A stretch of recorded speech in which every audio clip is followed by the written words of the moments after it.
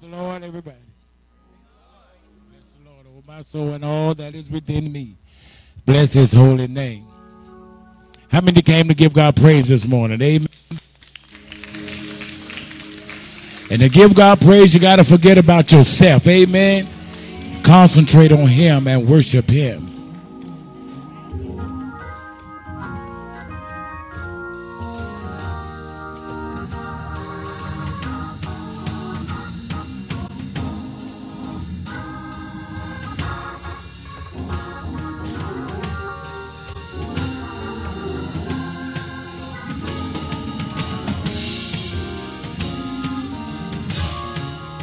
Come on, we serve a mighty God.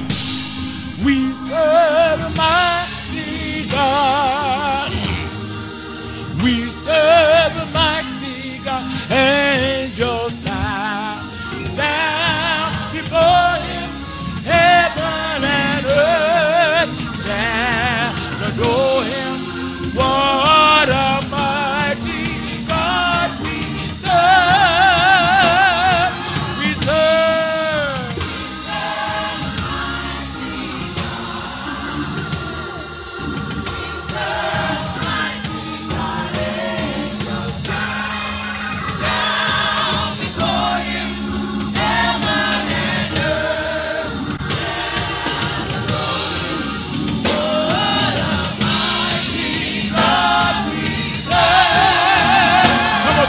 Serve a mighty God.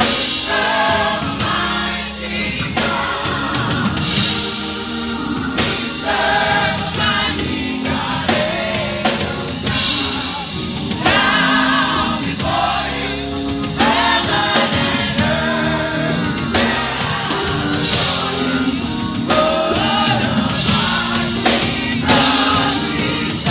Come on, lift your voice again and say, we serve a mighty God. How many really serve him this morning?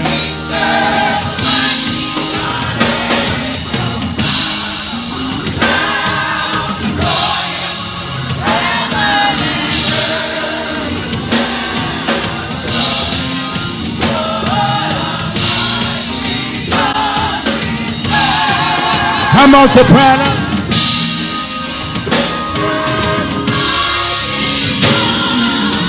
That's it, that's it.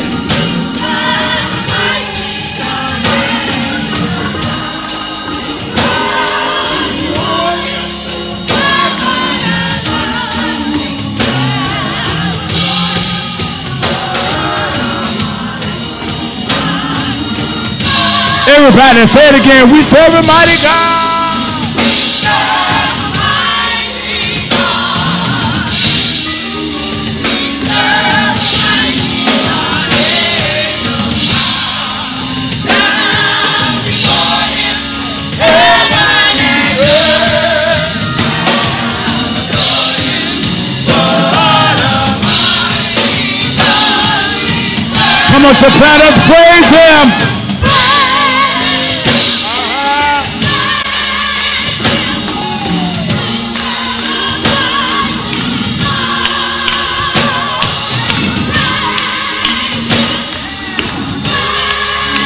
Say it, y'all, say it.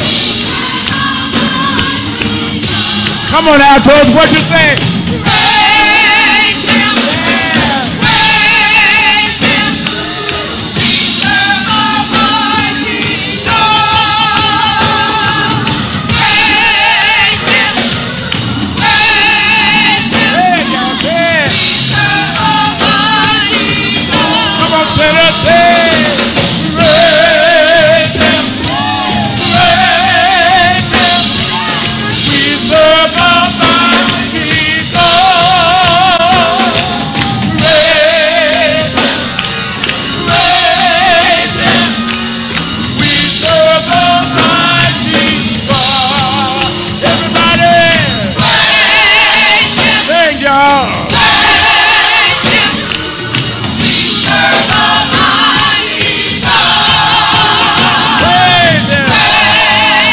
What you say, y'all?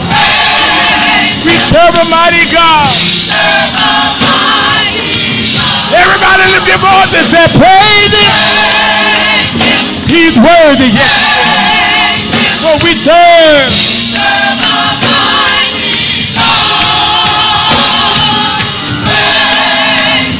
Yeah. We serve a mighty God. Come on, all of the house say praise him. What you say? Yeah. He's worthy of all the glory, all the praise, all the honor. We exalt him. We magnify him.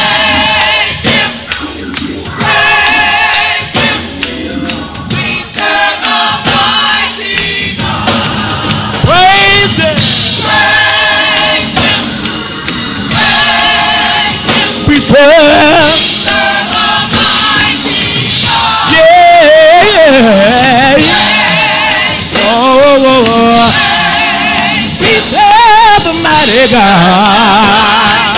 Come on, lift your hands and say praise him. He's worthy. Oh yeah, we serve a mighty God. Oh yeah, we serve a mighty God.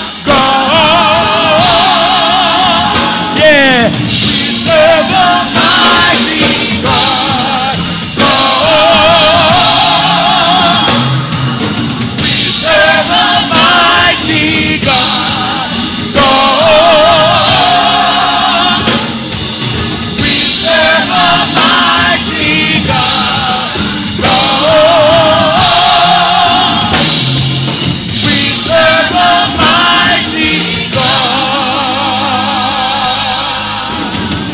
Yes. How many serve a mighty God this morning? Oh, thank you, Jesus. Hallelujah. With my hands lifted up and my mouth filled with praise, with the heart of thanksgiving. How many are going to bless him?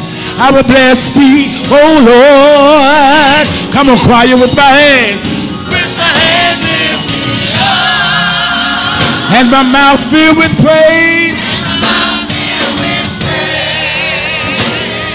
With a heart of thanksgiving. I will bless thee, oh Lord. Say it again. With my hands lifted up and my mouth filled with praise, with a heart of thanksgiving, I will bless thee, O Lord. With my hands lifted up and my mouth filled with praise, with a heart of thanksgiving,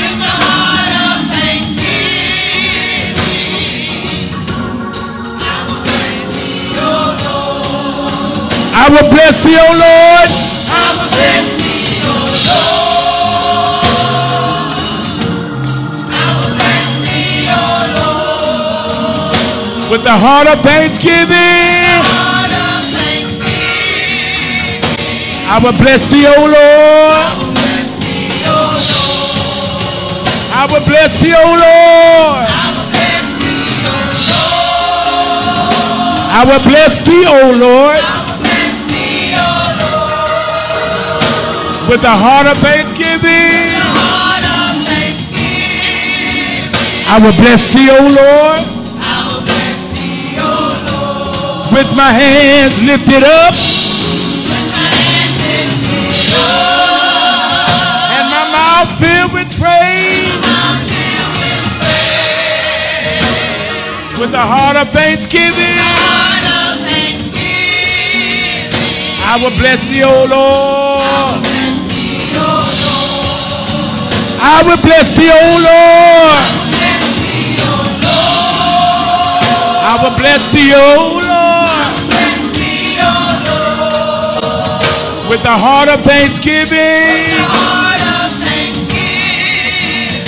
I will bless thee, O Lord. Let's say it one more time for Jesus. I will bless thee, O Lord. I will bless thee, O Lord. a heart of thanksgiving. I will bless thee, O Lord. With a heart of thanksgiving, with a heart of thanksgiving, I will bless thee, O Lord. How many really came to bless him? How many came to just exalt him? Hallelujah, not to sit down on him, but to give him praise. I will bless thee, O Lord, with a heart of thanksgiving.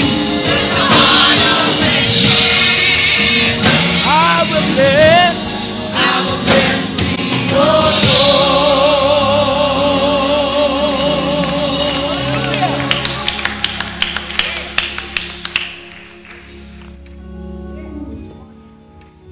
Good morning, Central. For all those who are able to stand, will you please stand?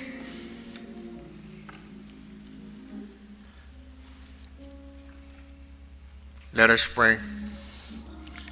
Our God and our Father, we humbly beseech your Master's throne of grace. We want to say thank you for being the God that you are. When we thought nothing of ourselves, Lord, you watch over us through the still watches of last night. But early this morning, you touch us with the finger of love, cause us to rise in the right minds with the blood running warm throughout our veins. We want to thank you, God, for the activities of our limbs. We pray, Heavenly Father, that you will look down upon us one more time. We ask that, God, that you will take perfect charge concerning this service. Bless everyone that gathered here this morning.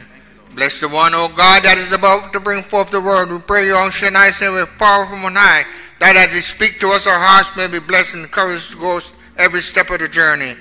Bless us, oh God, and take us through while we further wait upon you. In the name of the precious Son of Jesus, we pray. Amen and amen.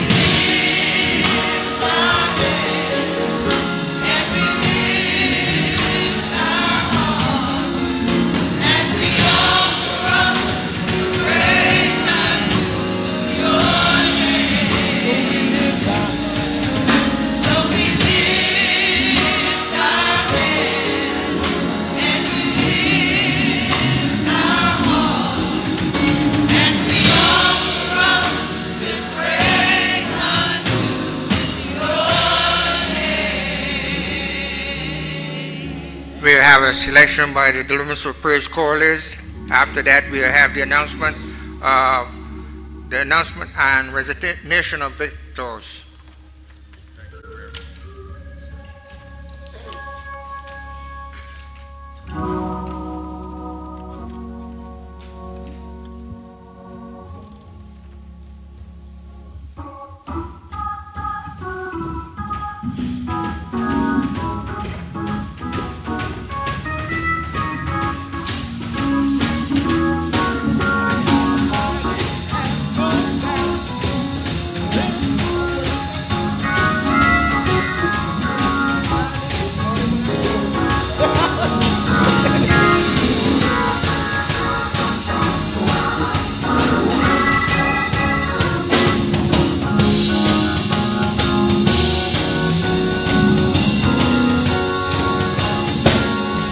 This morning when I roll, yeah. I didn't have no doubt.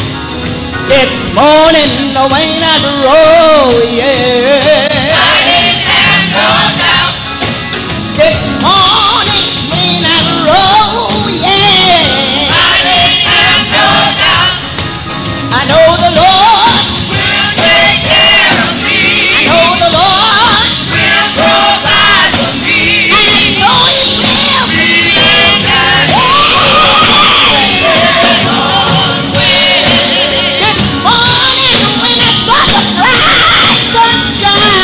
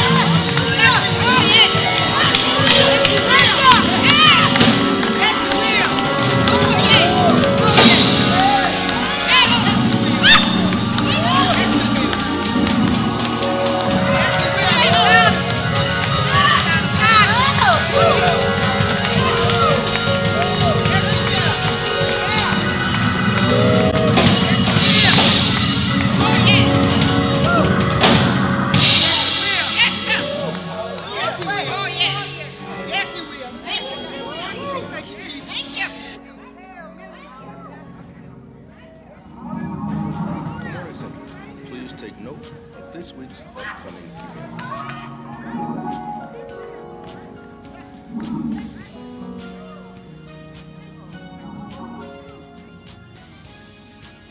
Report card for the fourth marking period of 2015-2016 school term are due. Please place all copies in the academic recognition mailbox located in room 104. The deadline to submit copies of report cards is Tuesday, June 14th by 5 p.m. Pastor Ezell will preach at Taylor Memorial Baptist Church, Friday, June 17th at 7:30 p.m. The male chorus will accompany the pastor. Graduates and academic award recognition will be held on Friday, June 24th at 7 p.m. in the Family Life Center. Graduate Recognition Day will be held on Sunday, June 26th during the 11 a.m. worship service. Our very own Cortland Thomas will be the speaker for this momentous occasion. The Central Baptist Church Summer Enrichment Program, June 6th through August 12th, 7:30 a.m. to 5:30 p.m. daily. The registration fee is $50 and the weekly fee is $75 per child. Pastor Ezell's itinerary. Antioch Baptist Church, Tuesday, June 21st, 7:30 p.m. New Covenant Missionary Baptist Church, Sunday, June 26th, 3 p.m. Today's scripture will be preference from Genesis, the 39th chapter, 1st through the 5th verse.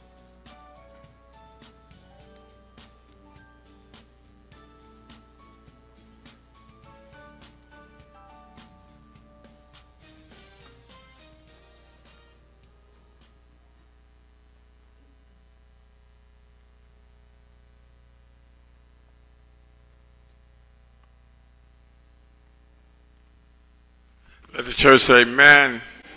Let the church say amen again. Come on, put your hands together and give God a hand clap of praise in the building. We can do better than that. We serve a God who's worthy to be praised. Let's give God a hand clap of praise in the building. Amen, amen. He's worthy to be praised. Has the Lord been good to you? I mean, has the Lord really been good to you? Come on, let's give him the highest praise in the building. Give him the highest praise in the building, which is hallelujah. Watch me. Amen, amen. What an awesome God we serve, and he's worthy to be praised. We thank God for our presiding officer this morning, leading us in prayer, Reverend Winslow Harrison, for the presence of Reverend Clarence Atterbury, and for Reverend Kenneth Wilson. For each of you, my brothers and sisters on this Christian journey, we say good morning to you. This past week, we had an awesome week in Vacation Bible School. Amen. All week long, every night, it was just like Jacob's ladder that we're taking every round and we're going higher and higher. And we cultivated that with our picnic and saluted shows on this past Saturday. Amen. Every week was great. The picnic was great. But after that week, you feel like you don't have no energy left. Amen, somebody. We're going to have to separate the picnic from the Vacation Bible School and do that at a separate time. There's a lot doing it all together in 1 week. Amen. Then I don't know what we came up with this bright idea. I'll take the blame for it. But on Friday night, after we finished Vacation Bible School, I told all the young people that if y'all want to stay and play ball and hang out in the gym at 12 o'clock, I'll hang with you. That wasn't the best idea. Amen, somebody. Amen. And so we just had a great time. I told them, if y'all want to do music, you want to do basketball, long the music is clean music, we'll just hang out here together. Amen. Mamas and grandmamas, everybody was trying to drag them out. They just did not want to leave. Amen. But we just had a good time in fellowship together. We thank God for the entire staff for Vacation Bible School, our superintendent of our Sunday school, Deacon Cecil Thomas, our director of Bible School, Deaconess Julie Livingston. And we thank God so much for all the effort. And everybody on the staff that worked with him, y'all did another marvelous job. Amen. Amen, somebody. And I never seen teachers and staff take so much pride in the decorating of the rooms. Amen. I looked through every room was decorated. I said, all that looked pretty, but we don't want to see any paint off the wall. Amen. When you take down all that pretty decoration, amen, you can't even see the blue on the wall anymore. Amen. And we would like for it to be returned to the original blue. Somebody said the Fort Valley State College blue, the original blue. Amen. As we walk down the halls on tomorrow, we just had a great time in fellowship. I like seeing people enjoy Jesus. Amen. And sometimes as church folk, we can be so serious. Amen, somebody. You don't have to be serious and sad and depressed to be a good Christian. Amen. I don't know. Y'all, the Bible said, let your light shine, so that others may see your good work, and not that we're seeking the glory, but that God may get the glory. Amen. So we thank God so much. Let us remind you that on our report cards, the deadline is Tuesday, June the 14th by 5 p.m. Let's make sure we're all on the same page. When you go through these doors right here and make a left, the room right on the right there, which is room 104, there's a black box that's on the wall. Place the report cards in that box. Amen. They must be in by this Tuesday, 5 o'clock. We will clear the report cards that are in there out. Deaconess Ernestine O'Berry, Director Govan, will sign off on all report cards in there. Now, you can say it was in there, but once they take them out Tuesday, if it's not in there, it's not in there. It might miraculously show up on Wednesday, but it wasn't in there on Tuesday. Amen, somebody. It's important as people that we understand how to meet deadlines and do things on time. Amen. We were told a story about a young man who missed a almost $200,000 scholarship because his application had to be in by a certain time, and he got there 5 or 10 minutes late with his application. They turned him down because saying, if you're going to be the type of student we're looking for, we expect you to do things on time. I think that school probably went to John Edwards University. Amen. Say, if you're going to do it, it got to be done on time. Amen. So they got it there. He missed out on a great opportunity because he just didn't get it in. Or somebody will give you $200,000 for 4 years. You need to get it in on time. Amen. So it's important that as parents, we teach our children the importance of doing things on time. Amen. So we ask you to make sure. We also ask you to fill out your academic recognition form. Our academic banquet for our young people is June the 24th on that Friday night. Amen. Now remember the academic recognition banquet. We also have recognition forms. Some of you have been attaching those to your report cards, and that's fine. They're in the vestibule, and they're also in the back of the church. Well, on that academic recognition form, you can fill out 3 things that your child has accomplished during the school year. And we're going to read those 3 things out that Friday night. We don't get a chance to do it on that Sunday, but we're going to do it on that Friday night. So make sure if your child has accomplished those things during the school year that we can read it, recognize them, and encourage them. We do this for the sake of encouraging our young people. Amen. Everybody may not hit a home run with a baseball. They might not throw a football 100 yards or dunk a basketball. But they're doing some creative things in school, and we want to recognize them on that night. Also on that Friday night, which is June the 24th, we're giving out our academic honor roll recognition. Amen. Normally we do it on Sundays, but during the last portion of the year, we do it on that academic recognition banquet. So if your child has made the honor roll for the final marking period, because we will already have their report cards and whatnot, we're going to recognize them on that Friday night for that academic honor roll recognition as well. So we're looking for a great time to try to make a positive impact on our young people. I do not believe that our young people are a lost generation. I do not believe what the media say that our young people, that when you pull on the report that African American young people are the only ones in trouble. I just don't believe that.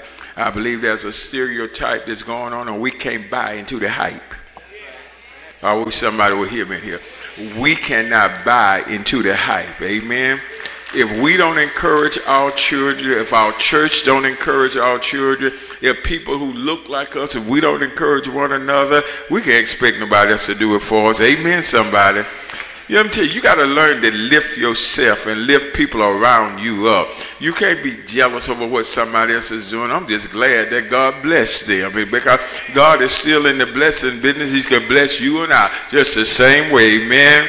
Amen. Come on here and praise God early this morning because he still is in the blessing business. Amen. Amen.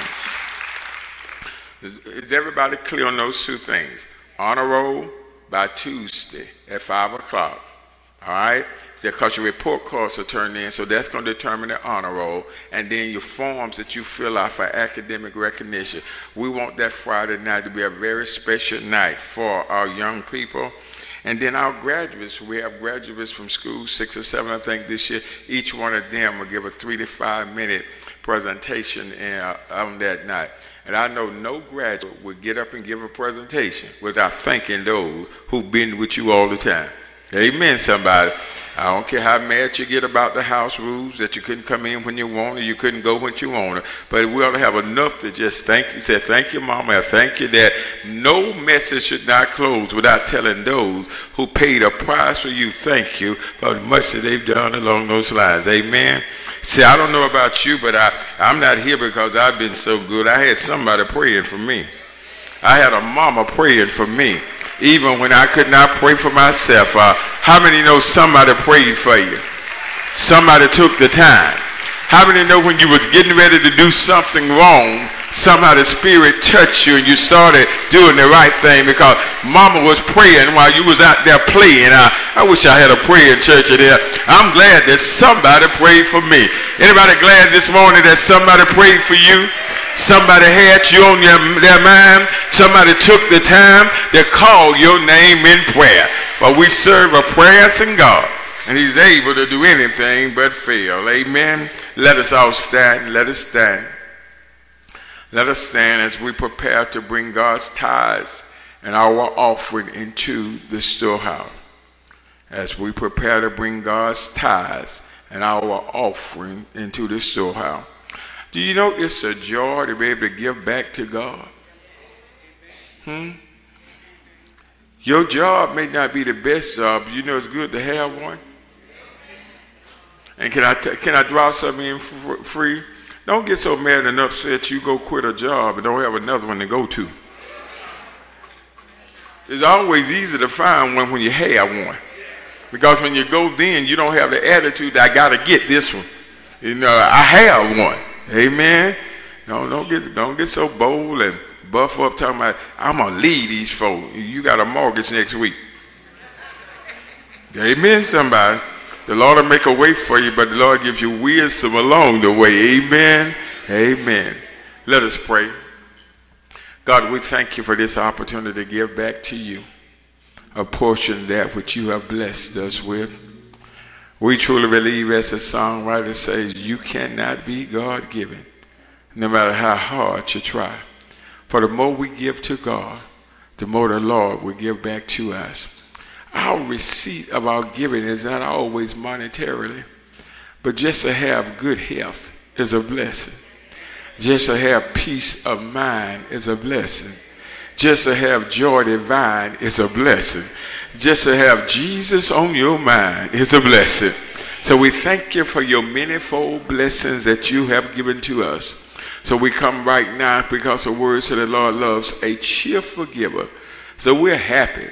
We're excited to be able to bring your tithes, to be able to bring your offering, to have an opportunity to give to capital campaign. Our cup is running over. So we come now to say thank you for the opportunity to give back to you. In Jesus' name we pray, amen. Outside our face the wall, inside our face each other. Follow the direction of our ushers.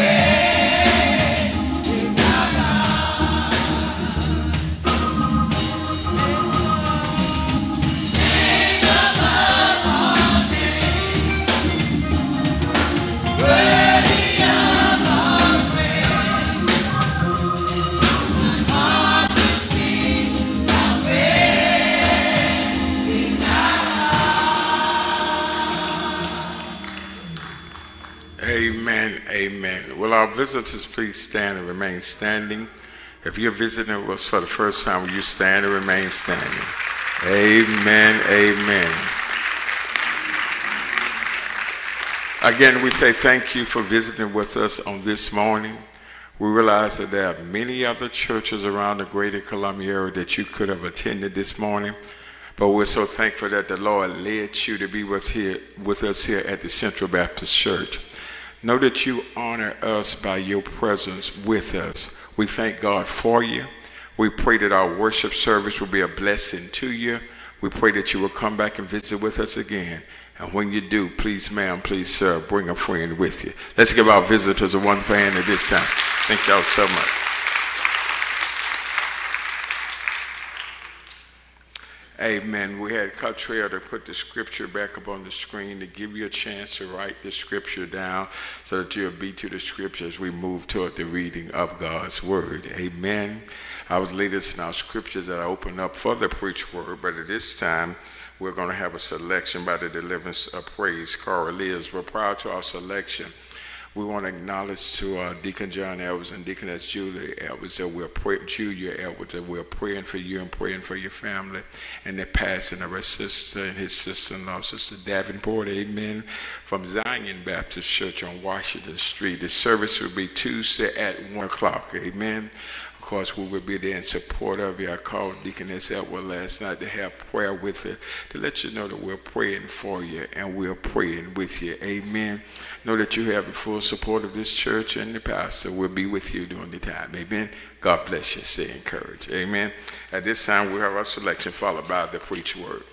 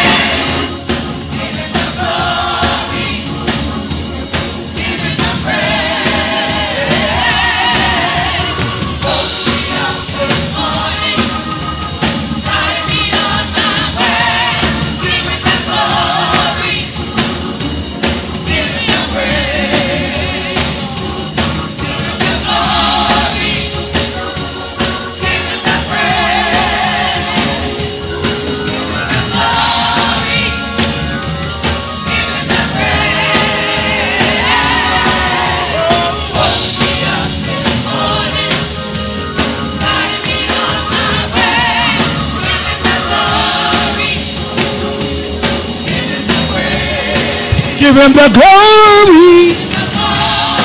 Hey, yeah. Whoa, whoa, whoa, whoa. Give him the praise. They woke me up, started me on my way. Come on now. Give him the praise.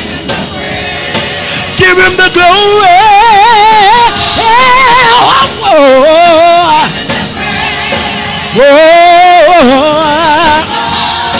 I came to praise him this morning. What he did for you woke me up, started me on my way. Yeah, give him the praise.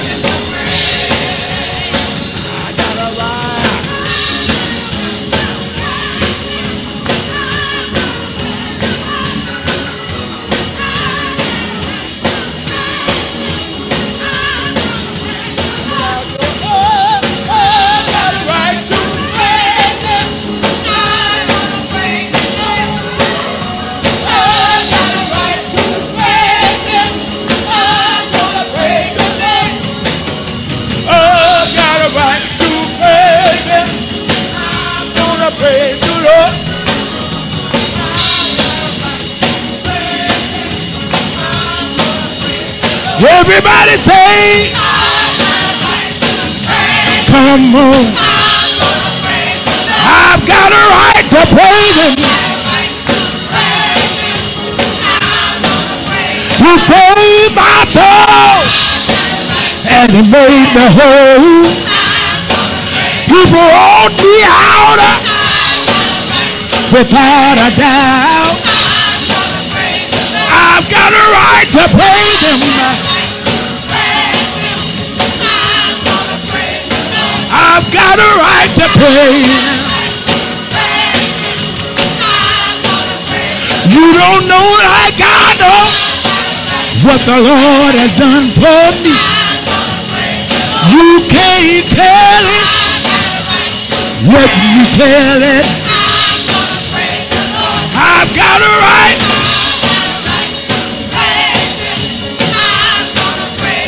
I've got a right to praise him.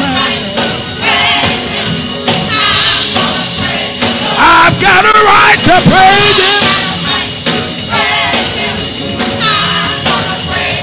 Oh,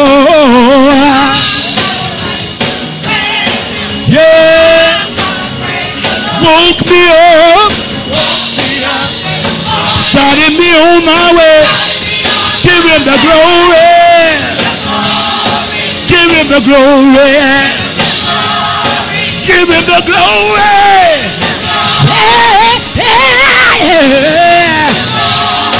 Give him the glory. Because he's been good. Because he's been kind. Lord, I love you, yeah. Lord, I'm gonna praise you. Oh, give him the glory. Give him the glory. Give him the glory. Give him the glory. Give him the praise. Give him the praise.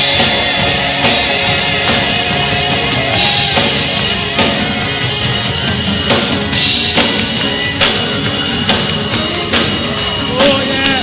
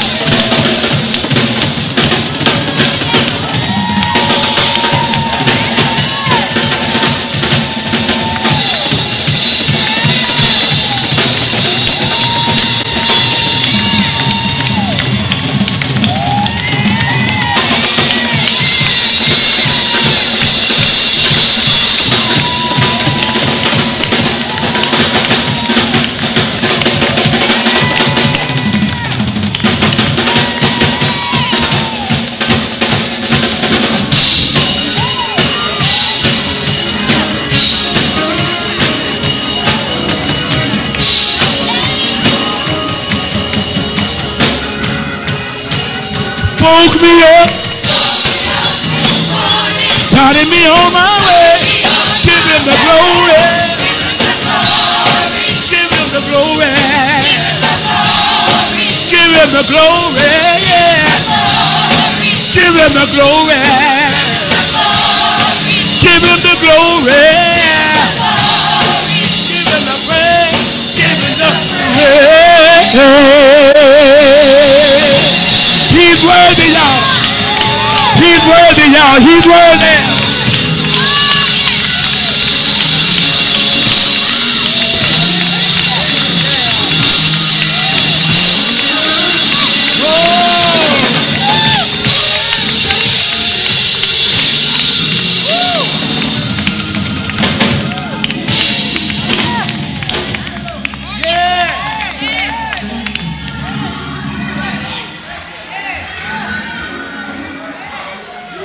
Thank you, Jesus.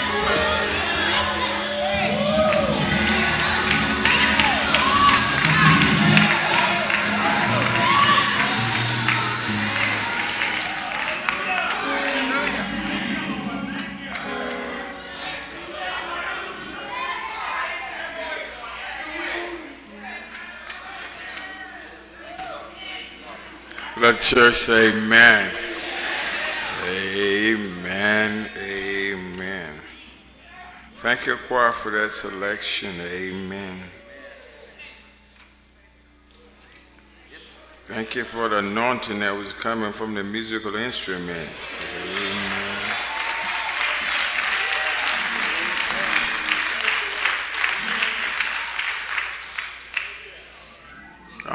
When I was growing up, we called them the drum, but on the percussionists, we thank God for little Sam as he celebrated his birthday.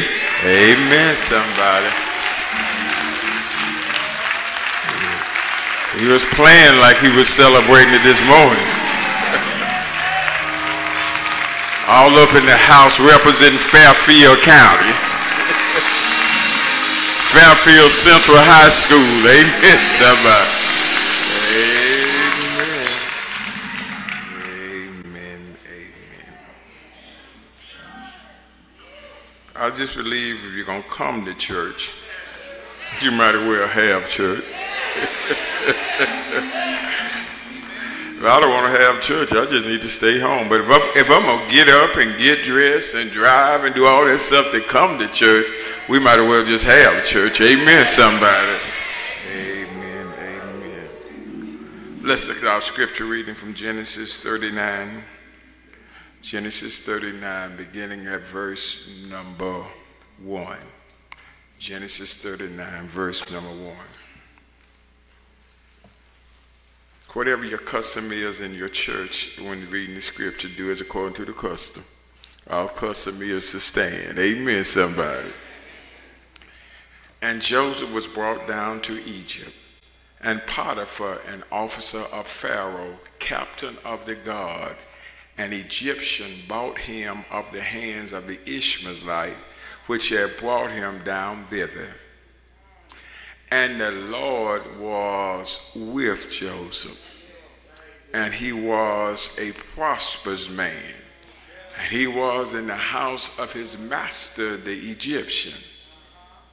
And his master saw that the Lord was with him, and that the Lord made all that he did to prosper in his hand. Before we go any farther, you don't have to tell folks you got the favor of God. It'll show.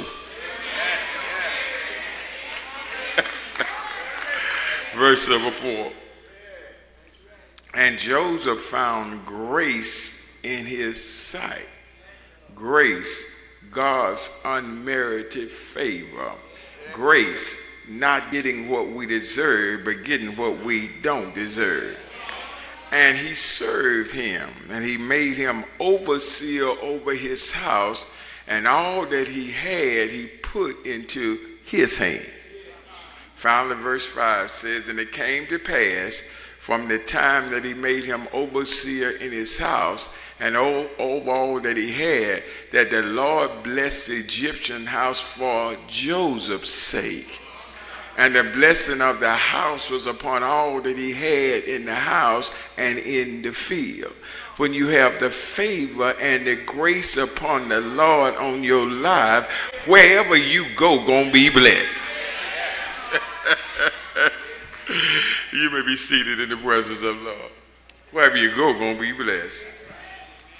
Remember, this month we're looking at the life of Joseph. Last week we looked at Joseph in the pit. Today we want to look at Joseph at Potiphar's house. Next week we want to look at Joseph in prison. Then finally we want to look at Joseph in the palace. Just keep the 4 P's with your: pit, Potiphar, prison, and palace. Look at the elevation of Joseph. Let me say this, my brothers and sisters. Everyone in here has made a trip to Potiphar's house. Let me say that again for some of you who think that I'm not speaking directly to you. Everyone in here has made a trip to Potiphar's house. Amen, somebody. Either you thought about it and then act upon it, or you thought about it and did act upon it. Nobody in here is exempt from Potiphar's house. Because we all face various trials, tribulations, and temptation. I wish I had a praying church in here. We all have had our shares of ups and downs. But I want you to know, my brothers and sisters, like I told you last week, you were in the pit. Let me rephrase that. When I say you were in the pit, it exempts me. You didn't get that. Last week, we were in the pit. And I reminded you that when you find yourself in a pit, that your pit is not permanent. You're going through, but it won't last forever. But the sad thing about it, when you're in the pit, it seems like it's forever. You know the night is long, but your question is, how long is the night? You know that joy will come in the morning, but can I make it through the night in order to get to my morning time joy? I want you to know that your pit is not permanent. And last week we reminded ourselves when we found ourselves in the pit, because it's not permanent, that God can protect us even while we're in the pit. Remember that Joseph was thrown in the pit, but it said that there was no water in the pit, that the pit was empty. So even though they tried to hurt him, they wind up blessing him because God had already protected him in the midst of the pit. Then I reminded you that the pit is nothing but preparation for our trip in order to the palace. If I never had any burdens, I wouldn't know that he was a burden barrier. If I never had a storm, I wouldn't know that he's my shelter in the time of the storm. So I thank God for every pit that I ever had to go through. And I've learned that I don't have to wait to come out the pit to give God praise and glory. But I don't have to wait while I'm in the pit. But on my way to the pit, on my way to where somebody's trying to hurt me, all I got to do is to break out into a praise and give God praise on my way to the pit. And God will take care of the pit before I even get to the pit. I wish I had some witnesses here that you've learned to praise God in the calm, and you learn to praise God in the storm. You learn to praise God when you're up, and you learn to praise God when you're down, and you learn to praise God when you're happy, and you learn to praise God when you're sad. You learn to praise God when you're well, and you learn to praise God when you're sick. You learn to praise God with money in your pocket. You learn to praise God when you didn't have a dime. You learn to praise God when people talk good about you. You learn to praise God when they lie on you. You learn to praise God for your friends. You learn to praise God for your enemies. Do I have anybody here who's learned to praise God at all the time, that I will bless the Lord at all time, that his praise will be continually in my mouth? Oh, taste and see that the Lord is good. Is there anybody testimony here that the Lord is good? I did not say the Lord was good. I did not say the Lord might be good, but I said the Lord is good. He's good right now. Is there anybody testimony here? In spite of all this stuff I've done, in spite of what I've been through, that the Lord is still good. Somebody shout, still good. The Lord is still good. And because the Lord is good, I don't know why I'm going through what I'm going through, but I've learned to praise him anyhow. Somebody shout anyhow. Shout anyhow. Shout anyhow. Do I have any anyhow praises in the building? Do I have any anyhow praises in the house? Do I have any right now praises in the building? Somebody shout right now. Right now we'll praise them. Shout right now. Right now we'll bless them. Shout right now. Right now I would open up my mouth. Shout right now. Right now I'll nod my head. Shout right now. Right now I'll pat my feet. Shout right now. I'm going to give him my best praise right now. Tomorrow is not promised. Later on is not promised. This evening is not promised. So I'm going to praise him. Shout right now.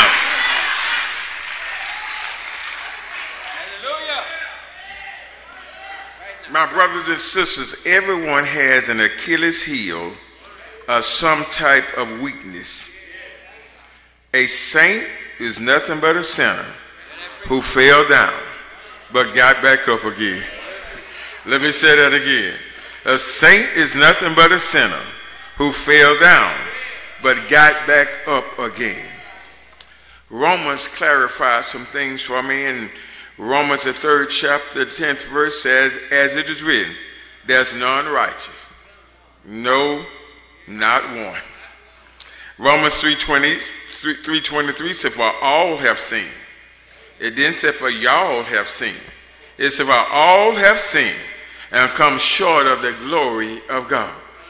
Now these verses are not permission to go sin, but these verses are permission to say that because of our sinful nature, no one has a right to think that they're above anybody. All have sinned and come short of the glory of God. Isaiah 64:6, but we all are unclean things, and in all our righteousness we are nothing but filthy rags. Romans 7:18-19 reminds us, for I know that in me, that's in my flesh, dwelleth no good thing. For to will is present with me, but how to perform which is good I find not. For the good that I would do, I find myself not doing, but evil which I would not, that I do. But let me remind you, my brothers and sisters, we all have a common adversary. We don't have to fight one another. Let me say that again. We don't have to fight against one another. We all have a common adversary, and his name is Satan. Job 1:6-7 remind us, and that was a day when the sons of God came to present themselves before the Lord, and Satan came also among them. Anytime there's a gathering, don't you think that Satan is not present? Huh? And the Lord said unto Satan, where are you coming from, Satan? Satan answered the Lord and said, from going to and fro in the earth. I'm just walking up and down it. And then 1 Peter 5:8 said, be sober, be vigilant, because your adversary, the devil, as a roaring lion, walking about, seeking whom he may devour. John 10:10 said, the thief cometh not, but for to steal and to kill, and to destroy. But the Lord said, I come that you might have life, and that you might have life more abundantly. Romans 10:8 reminds us that even though we've fallen short, even though we make mistakes, Romans says that word is now thee, even in my mouth and thy heart. That is the word of faith which sweet, that if thou shalt confess with thy mouth the Lord Jesus, and shalt believe in thy heart that God raised him from the dead, then thou shalt be saved.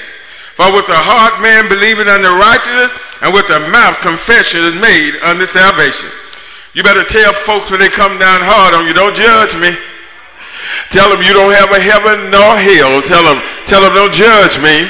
Tell them I know I make some mistakes, but I know I could go to my God and confess. Amen, somebody.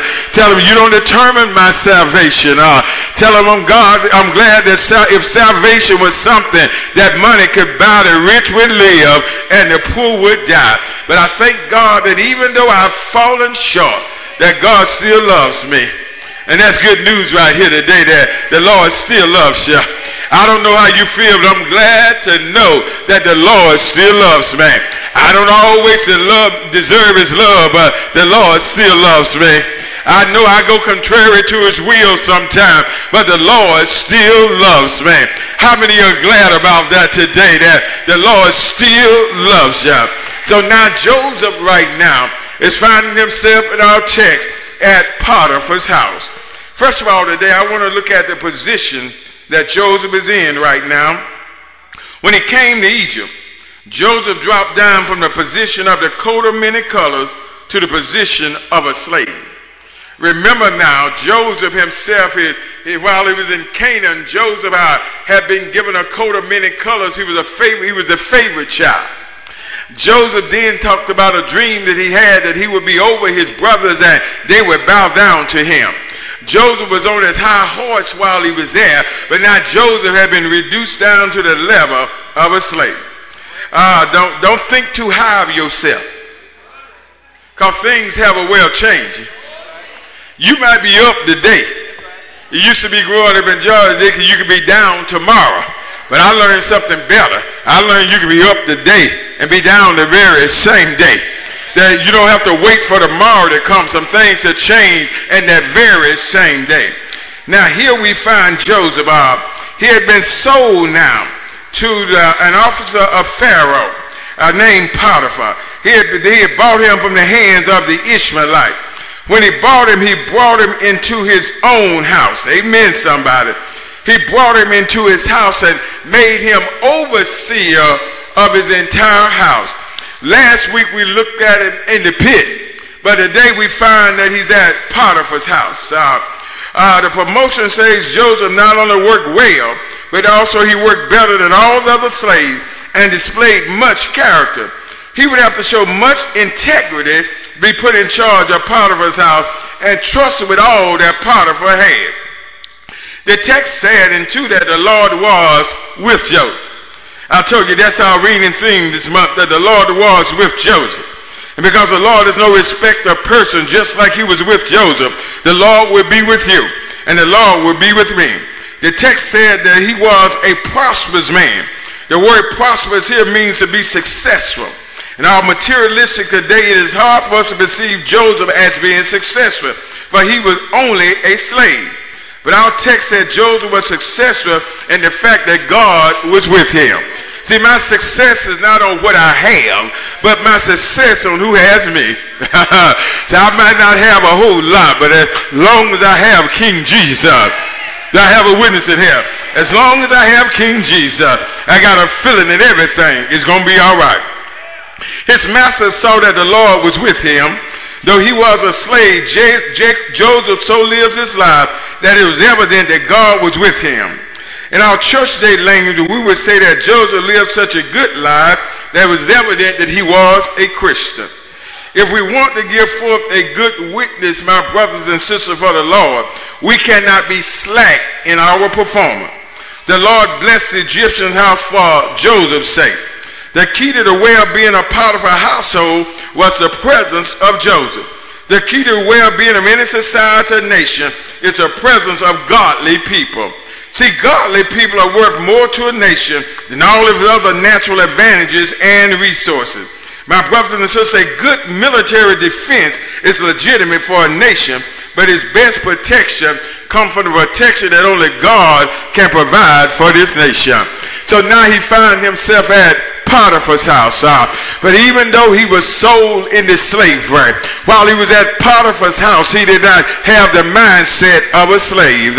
He worked the very best he could, and he was elevated while he was at Potiphar's house. What did you say, Pastor? I'm saying whatever your position is, be faithful where the Lord has placed you. Be faithful in your service. When you're serving, you ought to do it as unto the Lord. The Lord deserves our best in service. We ought not to be slack when it comes to serving the Lord. If you're going to serve the Lord, you got to realize that payday will come after a while. I don't know how you feel, but I'm so glad that everything that was in Potiphar's house was blessed because of Joseph.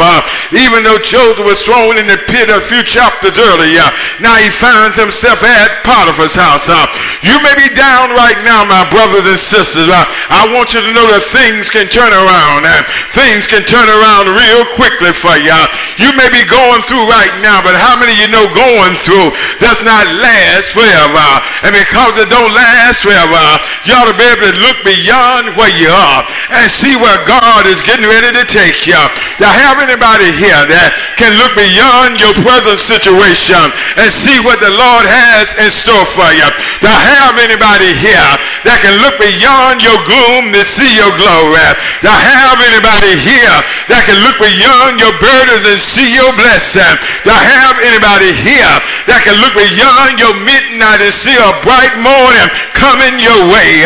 Do I have anybody here that can look beyond your enemies and see the friends that God has placed in your life? Do I have anybody here that can look beyond your stumbling block and see your stepping stones? Do I have anybody here that can look beyond your troubles and see a bridge over your troubled water? Do I have anybody here that can look beyond where you are and say, God is still in the blessing business? Do I have anybody here just glad to be in the number one more time. Do I have anybody here that's glad to be alive one more day? Do I have anybody here? You may not be feeling 100%, but you serve a God who's 100% able to do exceedingly abundantly above all we ask or think, according to the power that worketh within us. Do I have anybody here that's hurting on the inside, but you know you still have joy? Is there anybody testimony that after all that I've been through, that I still have joy? Is there anybody here that's early on this Sunday morning that still have joy? I got joy on the inside that'll show up on the outside. This joy that I have, that the world didn't give it, and the world can't take it away. Do I have any believers in here that still have joy? I feel a praise in here. Do I have anybody here that still have joy? I may have to cry sometime, but I still have joy. Taking medicine to go to sleep and medicine to get up, but I still have joy. My heart's been broken, but I still have joy. Had to shed some midnight tears, but I still have joy. If you have joy, let me hear you. If you still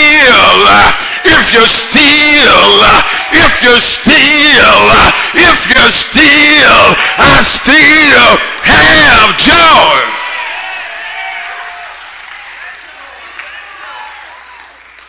The Lord was with Joseph even while he was at Potiphar's house. In spite of his position as a slave, he was faithful, and the Lord elevated him, and he found favor with Potiphar. What are you saying, Pastor? The Lord is telling me that maybe the reason your elevation has not occurred because you're not faithful where you are. If I'm a part of the choir, I need to be faithful. I can't pick my practice time. I need to be faithful. No, but we say something now. Well, they're going to miss me. They got other voices. Well, what are the other voices thought the way you were thinking? Be faithful. If you're going to be an usher, be faithful. If you're going to be in ministry, be faithful. And guess what? If you're going to be a member, be faithful. And God elevates us because of our faithfulness. He was a slave, but he was faithful. And the Lord was with Joseph. Second thing, the text said that look at his position, but I want you now to look at the proposition. Not just his position, look at the proposition. Joseph 39:6. Potiphar's wife now tried to seduce Joseph. She tried to tempt Joseph. Watch this. Let no man say that when he is tempted, I'm tempted of God, for God cannot be tempted with evil. Evil temptation is not of God. God does not tempt us with evil. That's of the devil. That's of the adversary, but that is not of God. Now, Potiphar's wife shows us some of the common ways in which temptations work. She said in the text that was moved past 6 to 7 and the rest of it, one time she told him, I want you to lie with me. In other words, lay with me. That didn't get him. Then she said, I want you to lay beside me. That didn't get him. Then I want you to be with me. Didn't stop. Proposition. Watch this. Temptation is always to corrupt, to do evil in some way. Temptation is never a temptation to do good. You can spot temptation simply by the fact it's a solicitation to do evil. Therefore, if you have good conviction about right and wrong, you would immediately recognize temptation by its emphasis on evil. The text said that Joseph was a goodly person and well favored.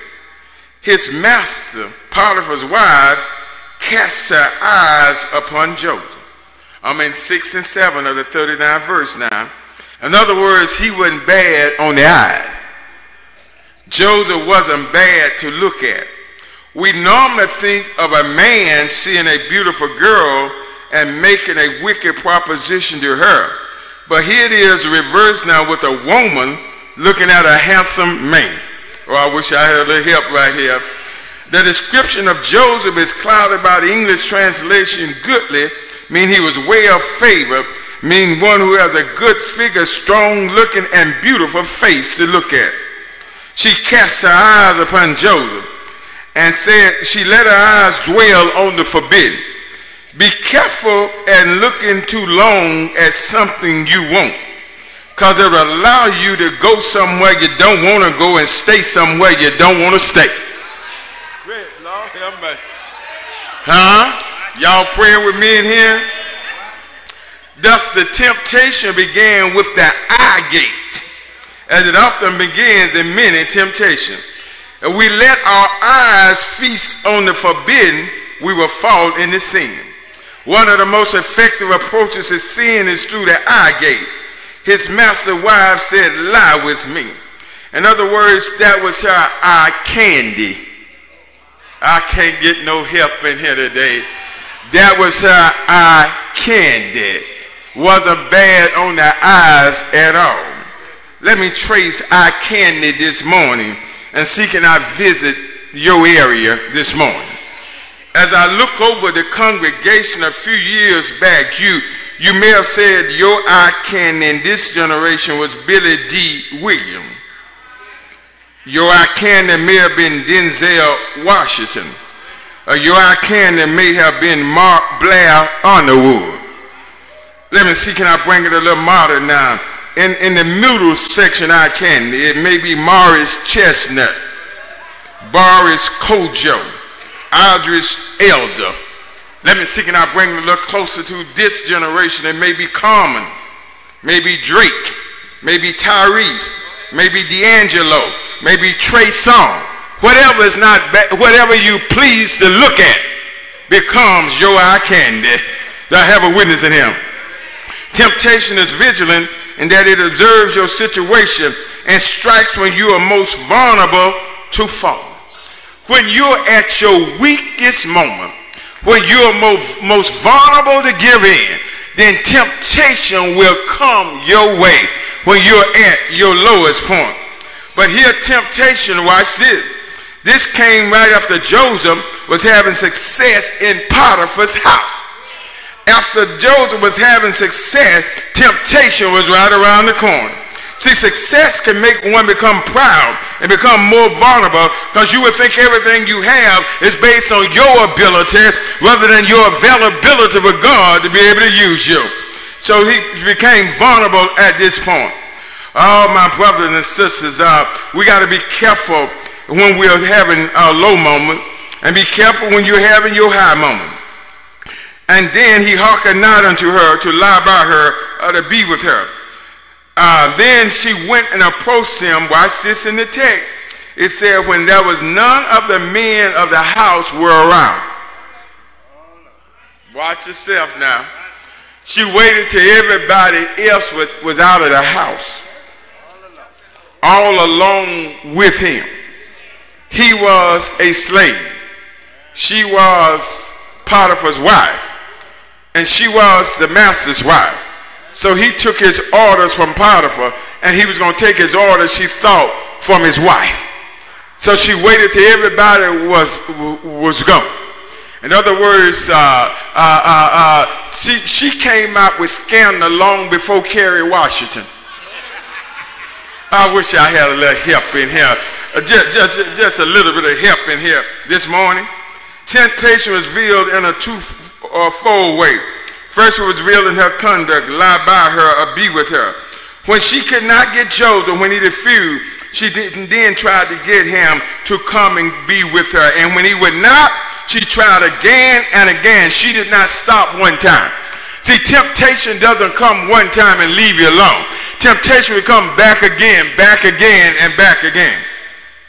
All these moves were deceitful moves to trap Joseph into an original proposition. Temptation likes to disguise itself as something else. It says if you won't drink with the boys, you can at least go with the boys and visit with them while they drink. Beware of subtle temptation. Beware of the deceitfulness of temptation. It was veiled in concealment. There were none of the men around. But see, they were not in the house, but watch this. They were on the outside close enough to hear. Were not in the house close enough to hear. Many would do in private what they would not do in public. Potiphar's wife played the old tactic of secrecy to make her proposition effective. First, it was vigorous that it was persistent. Genesis 39 and 10 said, day by day, she approached him. Day by day, she approached him. Potiphar's wife was working on Joseph. She never let up. Temptation gains in power when it hits you every day. Oftentimes, it is the persistence of temptation that defeats us. Therefore, we must never let our guard against evil. Second is that the pressure. It said that she caught him, grabbed him by his garment. He started to run. And when he ran, he left his garment behind when he ran. Oh my God. She kept after him day by day. Oh, tell him how good he looked. Tell him how he was ripped and buff. Just setting him up every day. Oh, only if Potiphar looked half as good as you look. Just set him up every day. Then when she made a move when nobody else was around, surely he cannot turn down this. Not all of this. Surely he must be crazy. He can't turn down all of this. So when she went for him, she thought he would reach back for her. But he knew that she was his master's wife. And he knew that that was wrong and that he would not only violate his master, but he would violate the God that he served. And so he began to run away and she grabbed his garment. Temptation can be very aggressive. Temptation can be very aggressive. Temptation can be very aggressive. In this modern time, temptation don't care nothing about you being married. I wish y'all would hear me. Don't care nothing about you being married. Temptation consider that safe. You married, you ain't got no bunch of time. I just want a little bit of your time. Temptation can be very aggressive. Amen, somebody. They will continually come. It will force you to do evil if you don't stay in God's will. My brothers and sisters, the pressure to sin, in spite of the circumstances, is no excuse. Evil is not content to simply give solicitation. We got to be willing to stand and do what the Lord has required us to do. Verse 10 said, it came to pass that she spake to Joseph day by day, that he hearkened not unto her to lie by her or to be with her. It came to pass about this time, verse 11, that Joseph went into the house to do his business. He was going to work, and there was none of the men of the house that was there. She had conveniently had them all on the outside. Verse 12, since she caught him by his garment, saying, lie with me, he left his garment in her hand and fled and got him out. And it came to pass when she saw that he had left his garment in her hand and was fled forth, right? Then she began to scream. Then she began to scream afterward. So those outside now could hear her.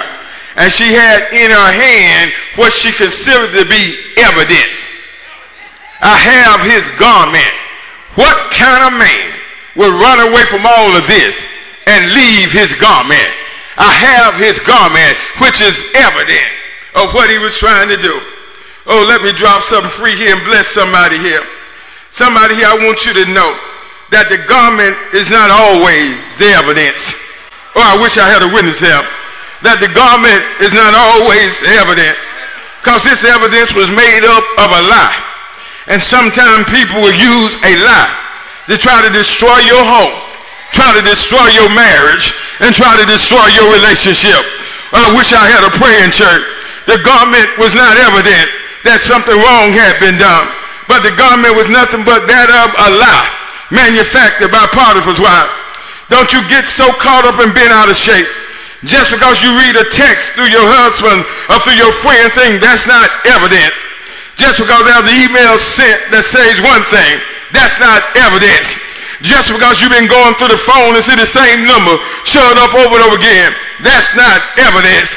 Just because your friends have told you something they heard, that's not evidence. Just because there's lipstick on the collar, that's not evidence. Just because the smell of perfume is not the perfume you wear, that's not evident. Just because you see him talk with somebody after church don't mean that's his girlfriend. That's not evidence. Somebody ought to be getting blessed in here. That's not evidence, my brothers and sisters. You don't throw away 10, 15, 20 years of a marriage, 10, 15, 20 years of a relationship based on what somebody's saying, based on what you think. You say, well, Pastor, what if it is true? If it is true, do you have forgiveness in your heart? If it is true, you don't throw away something you know you got for what something look like, for what something may appear. You may be propositioned somewhere, but I stopped by to tell you that if God is on your side, that God can bring all that stuff together. You don't give up on your marriage. Don't give up on your wife. Don't give up on your husband. Don't give up on your children. Don't give up on your relationship, because the evidence is not always true. Good God Almighty. Not always true. Somebody in here wish you'd have brought your significant other today, don't you? Because you've been dealing with some of this stuff right here. He's left his garment and his fled. This is the second time Joseph's coat has been used to mislead people. First, his brothers used his coat to deceive his father. Now Potiphar's wife is going to use that same coat in order to deceive him again. But third and finally, my brothers and sisters, I want you to know that as Potiphar made his way back home, his wife met him, and she told him what had happened with Joseph. And when his master heard the words of his wife, his wrath was kindled. And view of the punishment, he had Joseph to be thrown in the prison. Joseph was thrown in the prison for something he did not do, all because of what happened at Potiphar's house.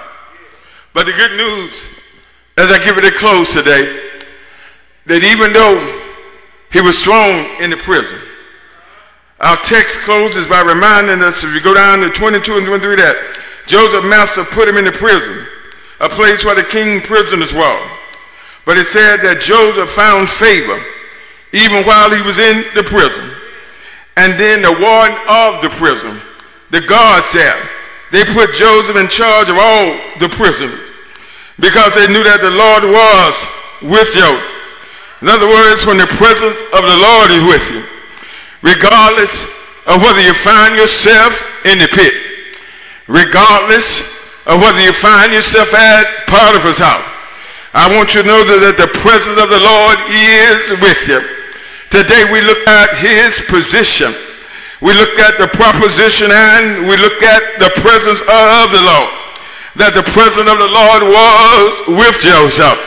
So what are you saying to us, Pastor? I don't know who I'm speaking to today. I don't know what your challenge is today. But I want you to know that you're not by yourself. That the presence of the Lord is with you.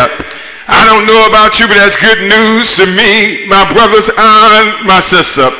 There will come time where you will be lied on and lied about, but I want you to know that the presence of the Lord is with you. I want you to know that there are times that you will find yourself in a battle. But I stopped by to remind somebody that the battle is not yours, but the battle is the Lord. And all I have a witness of when the presence of the Lord is with you, that the Lord will fight your battle. I have a witness in here. If you just keep your hand in the Lord's hand, I am a living witness that the Lord will fight your battle. I ought to have somebody here that ought to be glad that whatever you're going through, that the Lord is with you.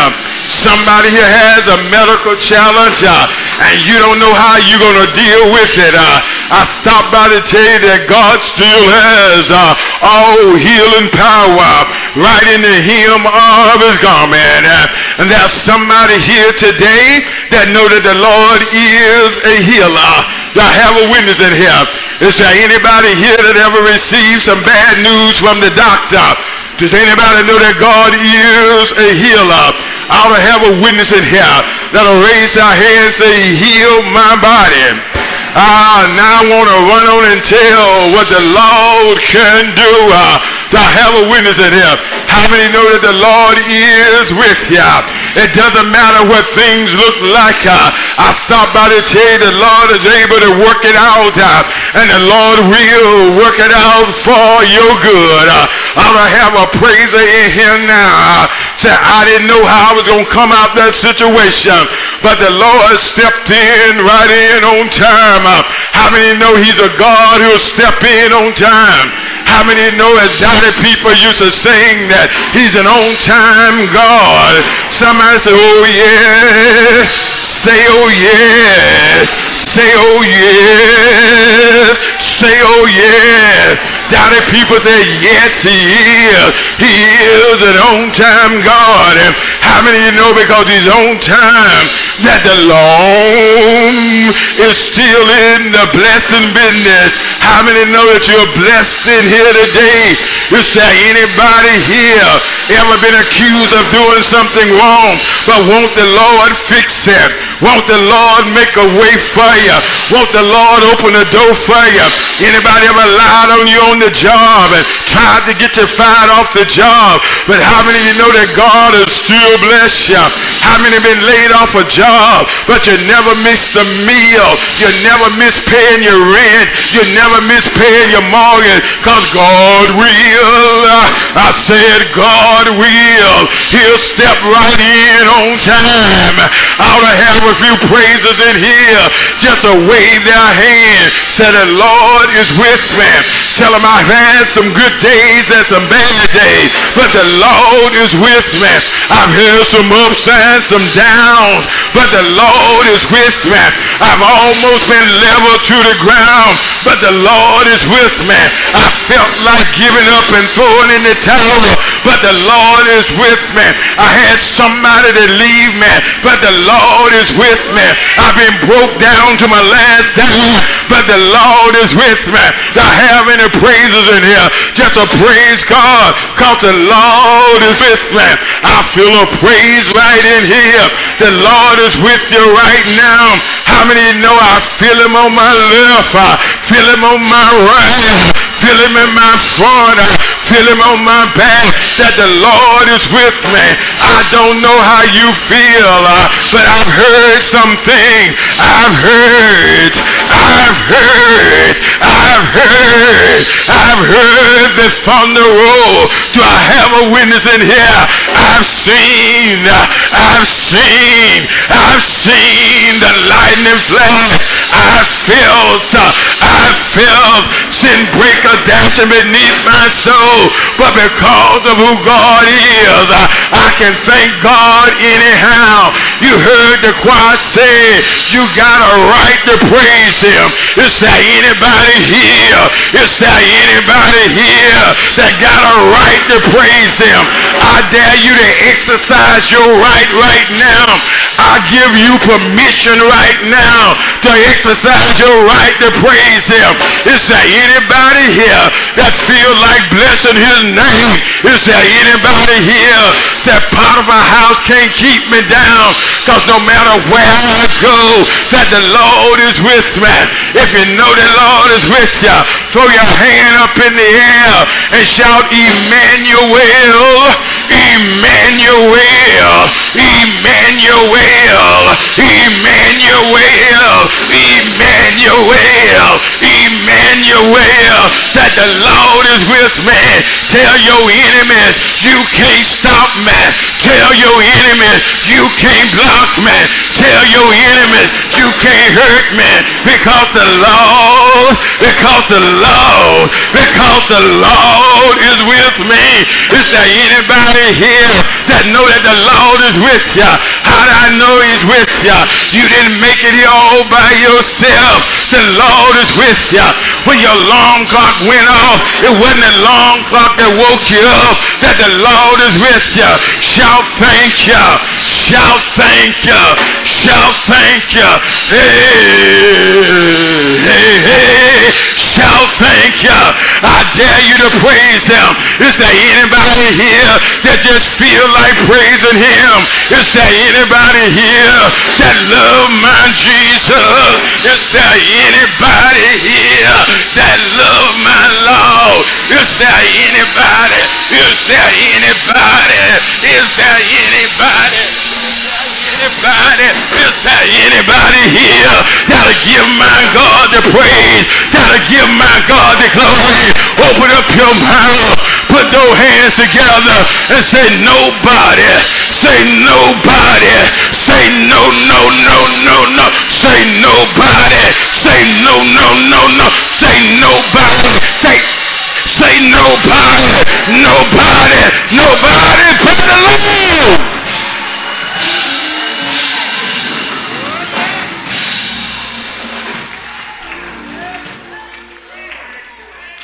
The Lord was with Joseph last week in the pit, and he'll be with you in your pit. The Lord was with Joseph at Potiphar's house. Remember last week, Joseph didn't deserve to be in the pit because of jealousy. He was thrown in the pit. There are some people who don't like you, and you haven't done anything to them. But because of their jealous spirit that dwells within them, they've already formed an attitude pit about you. Let me tell you what I learned in I'm a 20 years of pastor. Over 37 years of heading a business organization. If somebody don't like you, ain't a whole lot you're going to do to change their mind. Save yourself some time. Save yourself some energy. Use that time and energy in a more productive way somewhere else. Because if you haven't done anything for them to dislike you, they don't like you, ain't nothing you can do for them to like you. Speak to them, greet them, show them love. Don't walk past them and be nasty with them, show them love. But don't stay there too long. Remember I said you better learn to give a benediction to some stuff.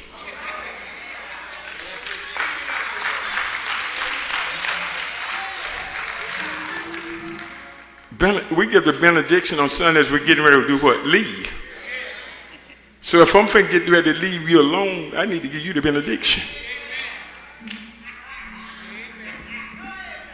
I'm not giving you the call to worship.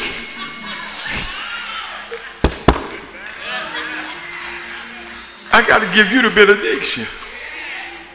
I got to love you at a distance.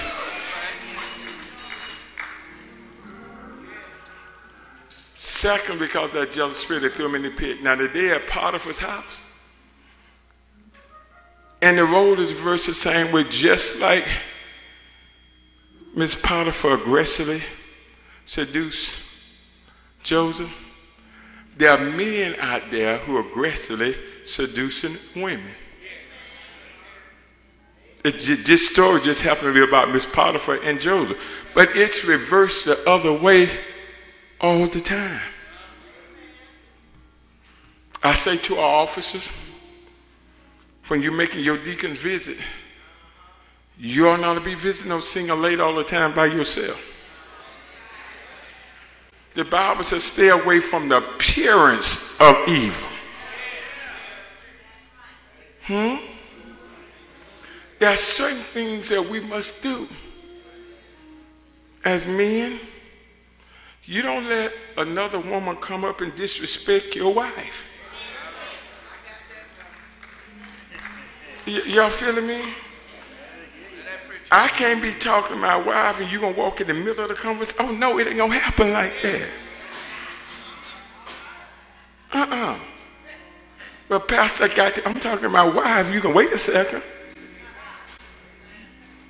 Because when you leave him, when I leave, I got to go home with her.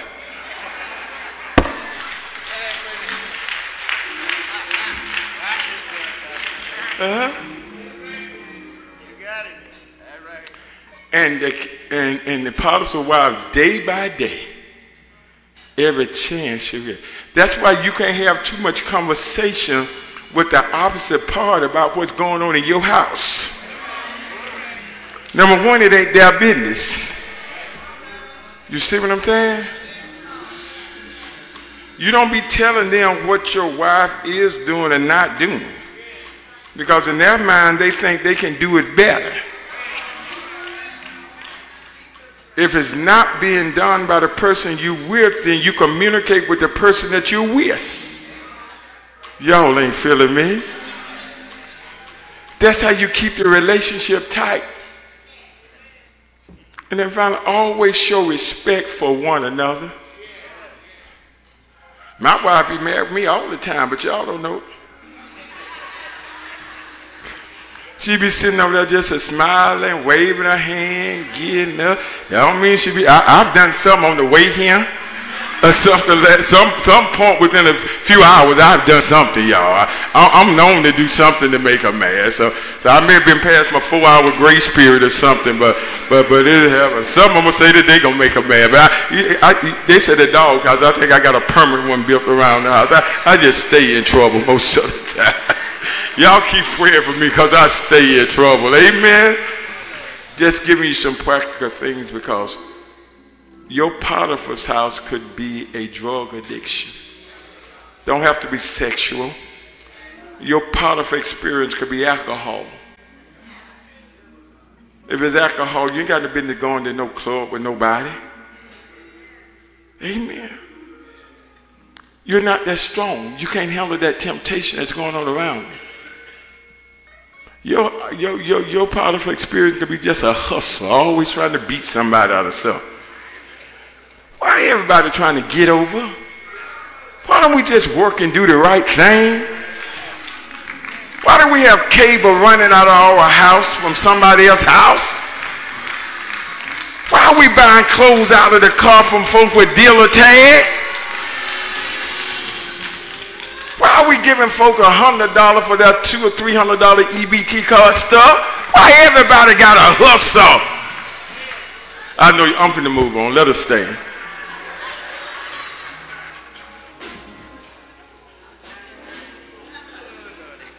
If we just do things the right way and trust God. Let me tell you something. There's no easier way to get rich. The only place you're going to find success coming before work is in the dictionary, where S come before W. But in this life, you got to work in order to be successful. Amen, somebody. You got to do it. And I just never want, I want to be a good steward. I just couldn't squander money on things that might hurt or deter my body. I work too hard for it, so I can't do that. That's just not me. I can't sit in the car and give somebody $5 or $10, tell them get me a scratch off.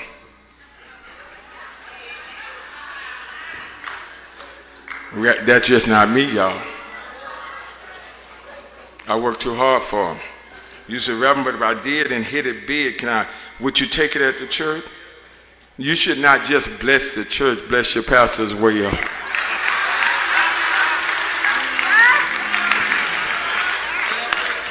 Let us say the door of the church is open. There might be somebody today up under the sound of my voice want to step out from where you are. Give the pastor your hand, but give God your heart. You may come by letter by your Christian experience or a candidate for baptism. We serve a whosoever will God, whosoever will let them come. It's good to attend church, but it's a wonderful feeling to be a part of a church family. We would love to have you a part of our growing church family. We need one another. I would love to serve as your under shepherd to the great shepherd.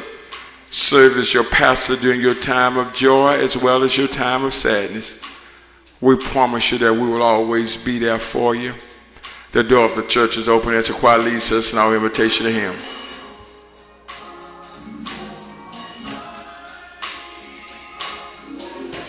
Yes, yes. Yes, yes. Will you lean on him today?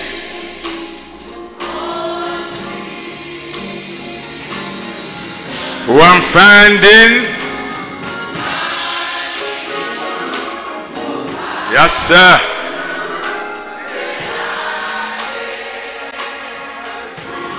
Yes, yes.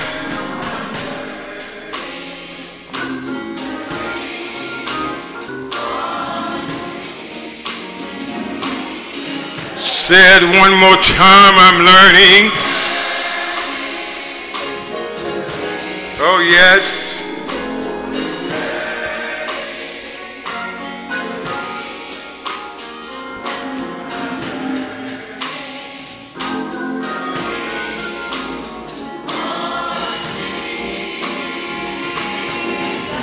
Oh, I'm finding.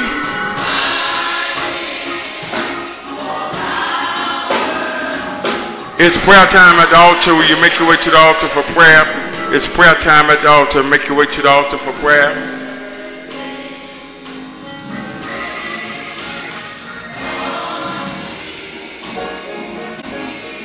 If you put your left foot out and your right foot out and put them together, they'll bring you to the altar.